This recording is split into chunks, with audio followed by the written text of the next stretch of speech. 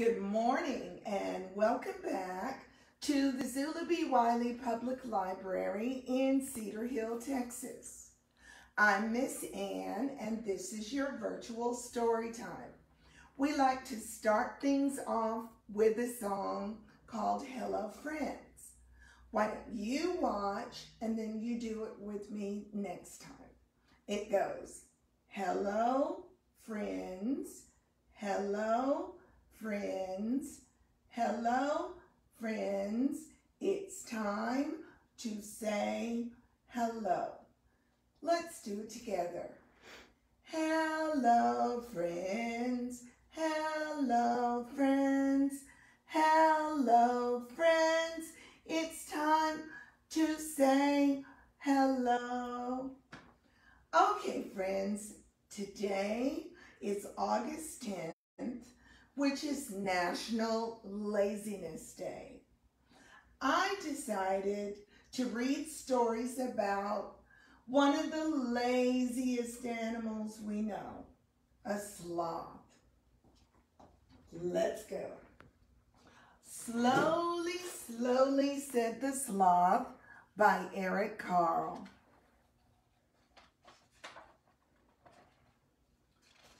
Slowly, slowly, slowly, a sloth crawled along a branch of a tree. Slowly, slowly, slowly, the sloth ate a leaf. Slowly, slowly, slowly, the sloth fell asleep. Slowly, slowly, slowly, the sloth woke up. All day long, the sloth hung upside down in the tree. All night long, the sloth hung upside down in the tree. Even when it rained, the sloth hung upside down in the tree. Why are you so slow? The howler monkey asked one day. But the sloth didn't answer. Why are you so quiet? They came and asked. But the sloth didn't answer. Why are you so boring? The anteater asked. But the sloth didn't answer. Tell me, said the jaguar, why are you so lazy? The sloth thought and thought and thought for a long, long time. Finally, the sloth replied, it is true that I am slow, quiet, and boring. I am lackadaisical, I dawdle, I dilly-dally. I am also unflappable, languid, stoic, impassive, sluggish, lethargic, placid, calm, mellow, laid back, and, well, slothful. I am relaxed and tranquil, and I like to live in peace. But I am not lazy. Then the sloth yawned and said, that's just how I am. I like to do things slowly, slowly, slowly.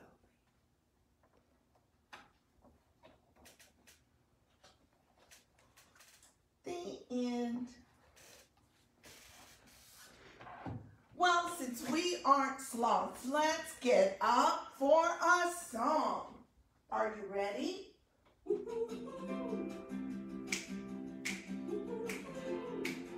Get up and move with me.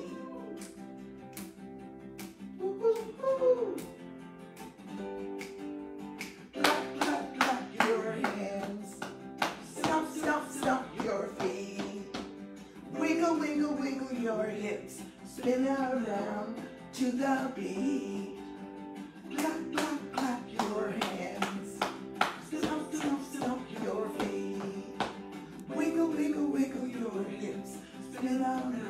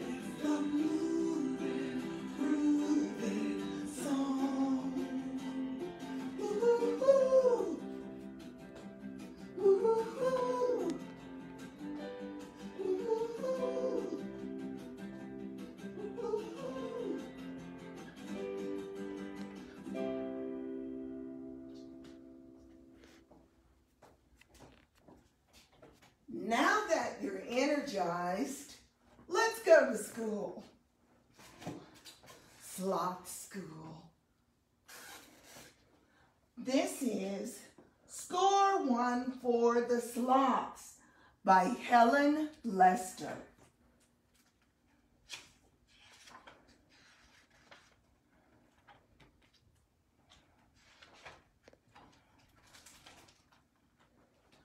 Ho-dee-hum. It was another day at Sleepy Valley Sloth School, and all the sloths were just hanging around. Once in a while, the teacher would remember his job and wake up with a lesson. All right now, everybody yawn. Or, keep those snores coming. Or, all together, students, let's roll over. Most of the time, though, the class just slept. It was a sloth thing. They were content in their slothfulness. Occasionally, the principal would drop in and say with a chortle, "Don't mean to wake you up, but I've never in my life seen such a lazy bunch of louts. Keep up the good whatever." And the sloths would smile in their slumber. The only movement of the day came at lunch hour. Actually, it was lunch 3 hours, when the sloths would amble around the slothiteria, taking a berry at a time, slowly chewing each one ever so carefully. After all that exertion, it was nap time again. Then the students were off to study hall. And then it was time for recess.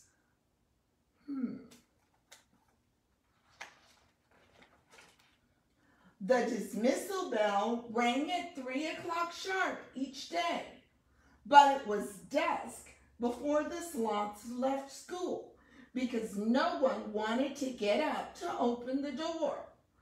"Do I have to?" moaned one. "I did it the last time," yawned another. "My leg hurts," mumbled a third. So everyone was happy to go back to sleep until 6 o'clock, when the custodian swept them out and they rolled home. One day, a new sloth came to school. She had just moved to the area, and her name was Sparky. Sparky was perky. She was full of life and energy and vim and vigor and vitality. She was a mover and a shaker and a go-getter. And by mid-morning, she was driving the other sloths crazy. Let's read a story.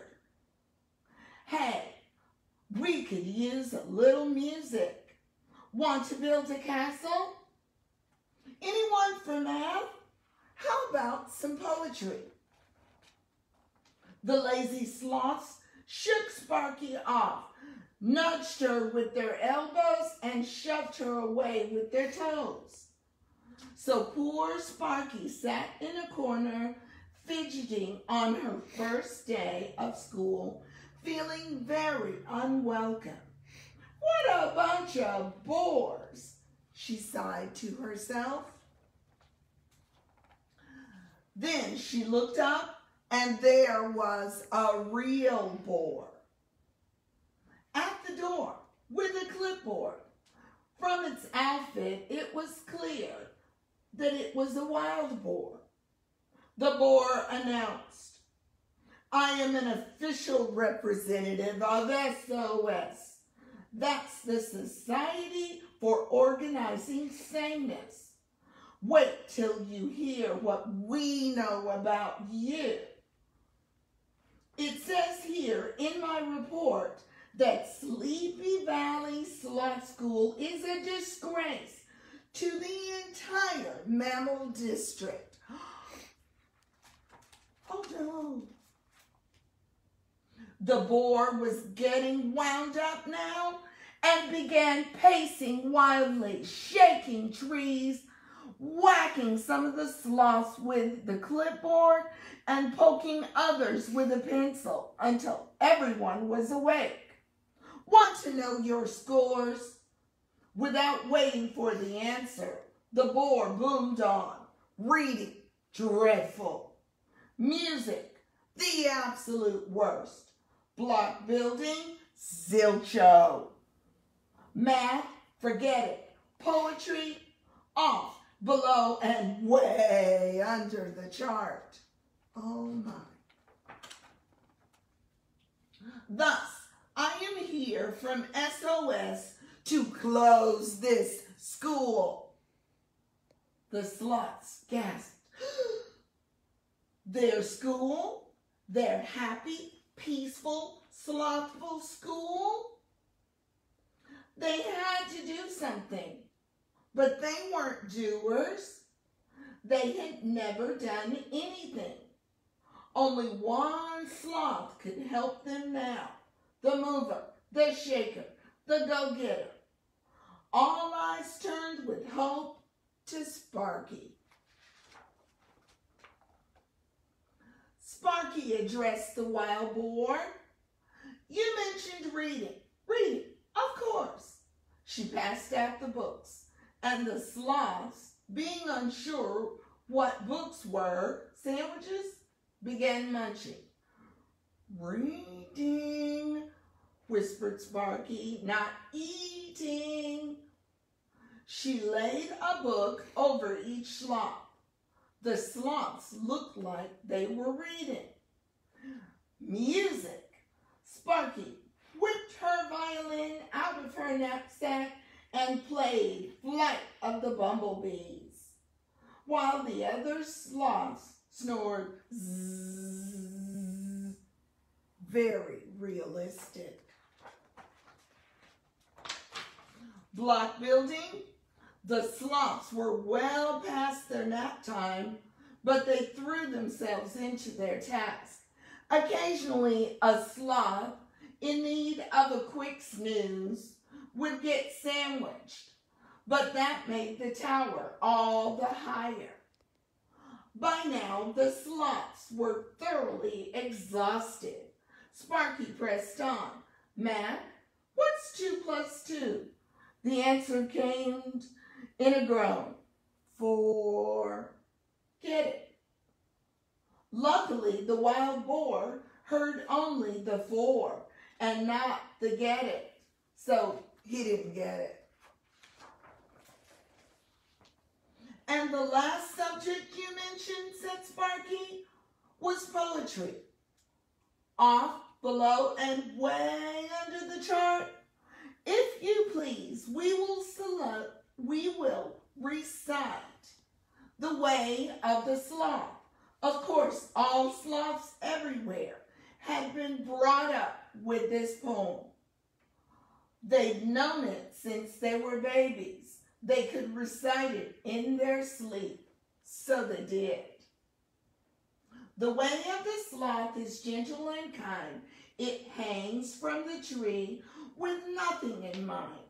It doesn't make faces or throw fits or holler. It never gets heated under the collar.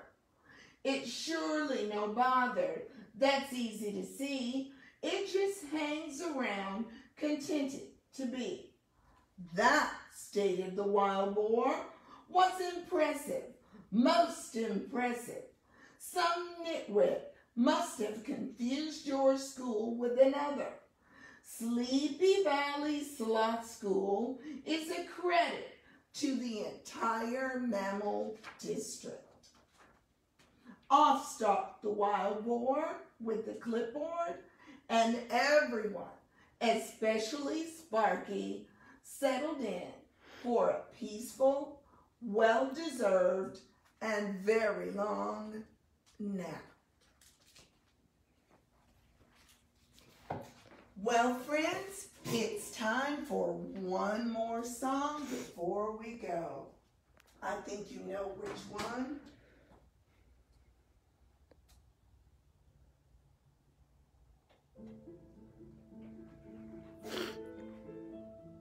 Snake, snake, snake in the grass. Snake, snake, snake in the grass. Snake, snake, snake in the grass. Oh no, I see a snake. So we all better run. Snake, snake, snake in the grass. Snake, snake, snake in the grass. Snake, snake, snake in the grass. Oh no, I see a snake. So now we gotta walk. Snake, snake, snake in the grass. Snake, snake, snake in the grass. Snake, snake, snake in the grass. Oh no, I see a snake. Let's run. We gotta run really fast. Snake, snake, snake in the grass. Snake, snake, snake in the grass. Snake, snake, snake in the grass. Oh no, I see a snake. So I get in my car and drive away. That's it for today, boys and girls. Tune in on Wednesday at 10:30 for Heroes and Helpers. Have a great day.